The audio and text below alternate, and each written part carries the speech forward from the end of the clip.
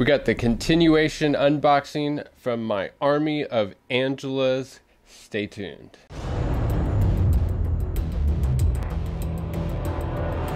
Comically correct comics. Welcome back to Comically Correct Comics, you guys. I am Bri. Thank you so much for stopping by. In a previous video, we started an unboxing where I had about 125 book or more. Maybe it was more like 140 book submission, where 105 of them were Spawn number 9. It's the first appearance of Angela. If you haven't seen that video, I'll put a link to it up here and a link down in the description. Go check it out. I touched briefly on how this all came to be, and it's a really interesting story. There's been a lot of learning lessons along the way, but also in those submissions were a bunch of other books, some good, some not so good. And what I mentioned in the previous video is that I've learned 3 things since I did this submission. I did this submission 6 months ago, and I'm just now getting them back from CGC because I had them pressed by CCS. Now, CCS is, I guess, kind of a sister company of CGC. They work together. You ship your books to have them pressed by CCS. You ship them to the same place as CGC. But their turnaround time is horrendous. It's 99 working days right now, which comes out to 4.5 months. And then CGC grading is 42 working days right now, which comes out to about 2 months. And so grand total, best case scenario, you're looking at 6.5 months turnaround time if you're going to have your books pressed by CCS and graded by CGC. And the cost, you know, the end takeaway, I think they do pretty good work. I mean, I had 105 books pressed by, actually, no, I had all of the books pressed and cleaned by them. So about 140 books pressed and cleaned by them. And it seems like they do a pretty good job. I can say that. It's just the turnaround time. And so, and there's other options too. You can find a reputable presser on Instagram. I use comicbook_pressing on Instagram. His name's Eric. I actually do all my own pressing now, but when I have like a big boy book or something like a Silver Age or an older book, I will still send it to Eric to do because he's that good. His prices are reasonable. His turnaround time is quick. He's honest. He's trustworthy. He does good work. What else could you ask for? Tell him Comic Guy Bri sent you from Comically Correct Comics, and you'll get free return shipping on for new customers. So for new customers, you're looking for a new presser, give Eric a try. I don't get a kickback from that. It's just an organic promotion because I think he does good work, and that's how this works in the comic book community, helping each other out, promoting people who deserve it, and Eric's definitely one of those guys. So, I mean, I have some crazy stories of what happened with Eric. Like one time I sent him a book, right? And he said, I don't think it's going to be a 9.8. Do you mind if I switch it out with another copy? I have another copy that's a 9.8. I was like, do I mind if you upgrade my book for free? No, I don't mind. Like, that's how cool of a person he is. That's how good of a guy he is. Unbelievable, right? So go check him out. Some of the lessons that I've learned so far is, 1, learn how to grade yourself. Don't submit things, you know, learn how to find those pressable defects and have them evaluated so you can save on reject fees. It's not that difficult. I made a whole video about it. I'll put a link up here and a link down in the description to my pressable defects video. And the second lesson was don't submit things prematurely, okay? I submitted a bunch of virus stuff in here, I believe, and it was just too early. Now, don't get me wrong. The virus covers are amazing. Some of them are really cool. I even have one in the PC. But for speculative value, to turn around, to flip them, don't submit books that have underdeveloped characters or new villains. If there's a lot of hype around it and it's just, you don't know where the story's going to go, by the time you get your books back, they could be totally flops. And so I will be lucky to break even on the virus stuff. We'll probably lose some money. So those are some lessons that I've learned. But let's get into it. All right, first up we have Spider-Man number 12.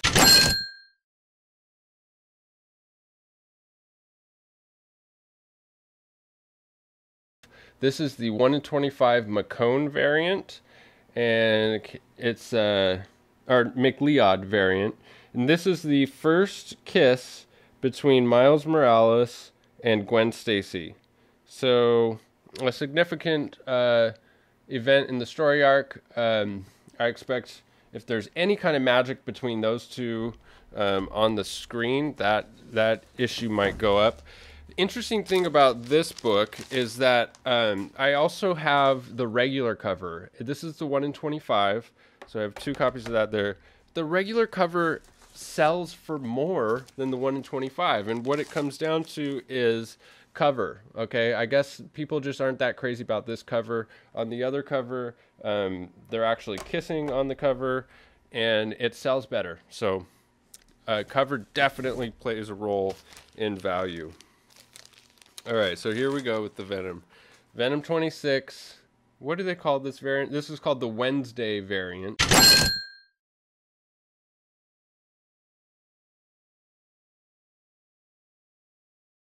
Which is kind of cool. It says on sale Wednesday, and on the back it says Marvel Comics on sale every Wednesday. Pretty cool. And it says first distributed appearance of virus, intended to be the second appearance, but because of COVID-19, free comic book day, you know, blah, blah, blah, blah, blah. So it does have that on the label. If anyone's interested in this, you can hit me up over on Instagram or email me at comicallycorrectcomics@gmail.com. So another copy of that. Now this is cool. I've had some people ask me if I have any sketch covers. So this is Venom 25, the black sketch cover in a 9/8.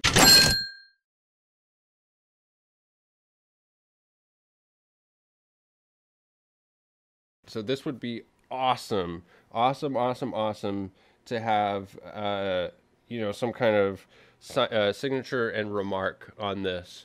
Then we have the regular cover.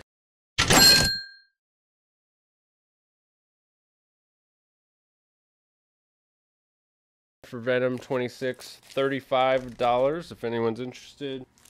I got 2 of those. This is a fantastic wraparound cover, Venom 25.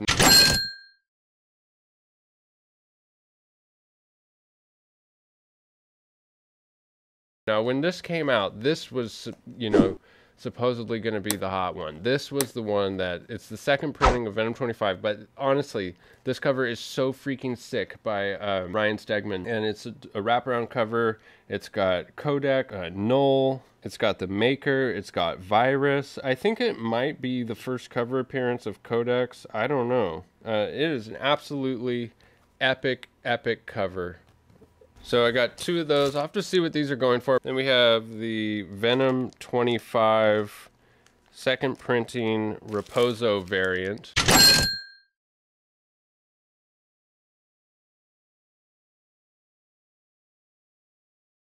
Really, really cool cover. I can go 40 on that. All right, so this is what's really exciting. Strange Academy #1.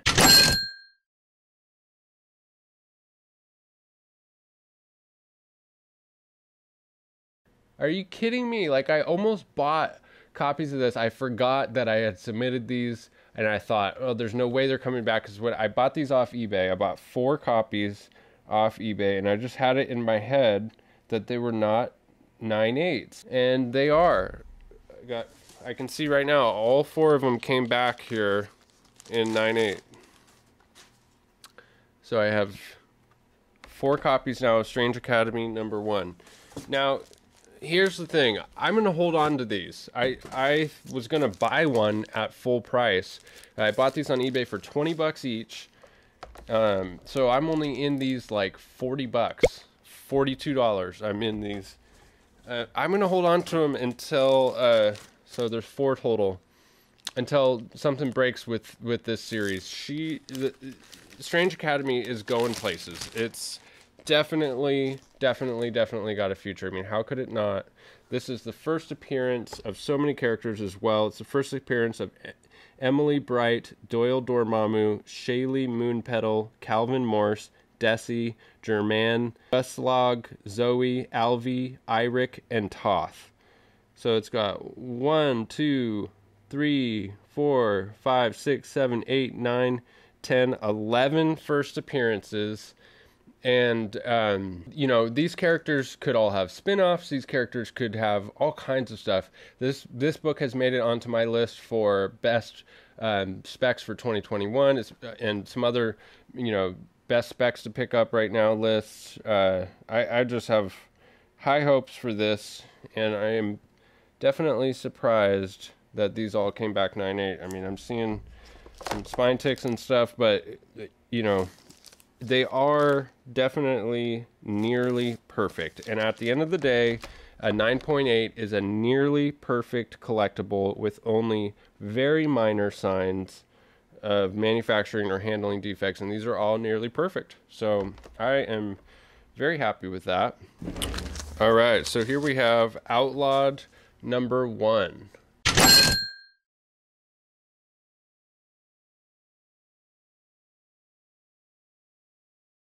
And this is the Smith variant cover. I believe it's the 1 in 50. Maybe it's the 1 in 25. I'll put up here, is it the 1 in 50 or the 1 in 25? Outlawed number 1, which I believe is the first appearance of Cradle, but it's not on the label. All right, now here is the regular cover of Spider-Man 12.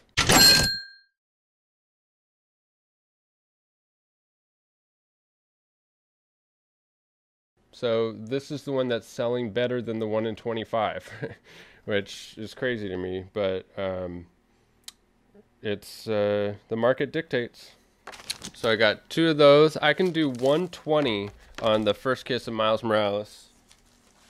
I think it's worth a little bit more than that. I wouldn't mind holding on to him. If something pops off with Miles, that book's just going to go up. I can do 120. The Outlawed, I have 2 copies of that. Outlawed number 1. Let's see, 3 copies of that. All right. This is really, really cool. So this is Miles Morales Spider-Man number 1.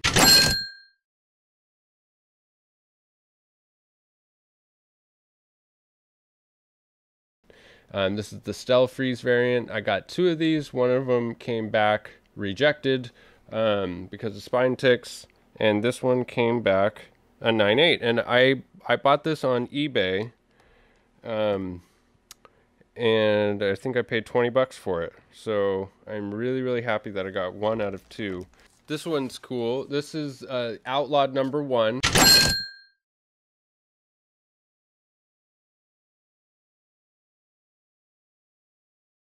And this is the Tony Daniel variant cover. It's a wraparound, and it's got all next-gen heroes. It's got Gwenpool, Miles Morales, America Chavez, Nova, Amadeus Cho, Ironheart, Spider-Gwen, Miss Marvel, and then some. No wonder this book is doing so well. This is the sickest cover of the next-gen superheroes I think that I've ever seen. The Tony Daniel Outlawed number 1.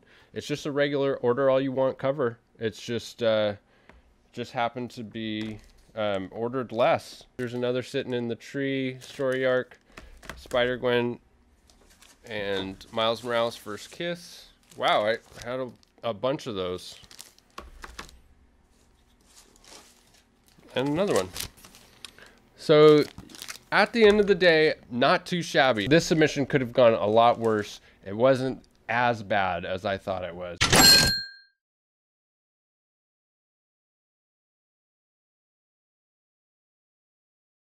So, you know what? You live and you learn. I've learned a lot since I've submitted these. And that is the name of the game with collecting and with submitting, is learn. Learn as you go. Never be so prideful that you can't humble yourself and accept where you went wrong, and share it with others. You know, that's a big part of what I do here on my channel, is just be humble, be real, and be honest, and say, look, I screwed up on this. I lost money doing this, and the other, because if I did it, you know, there's a good chance that somebody else might have the idea to do it too. So I just want to share with you my mistakes in the hopes that you will benefit from it as well. So thank you so much for stopping by and sticking with me all the way to the end of this video. Hit me up over on Instagram if you're interested in any of these books.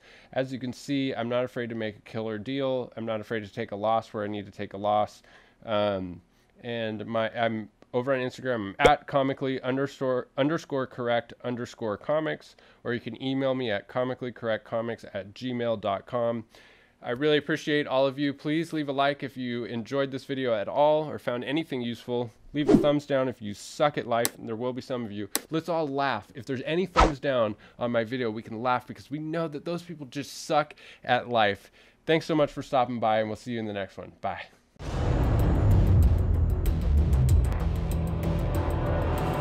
Comically correct comic.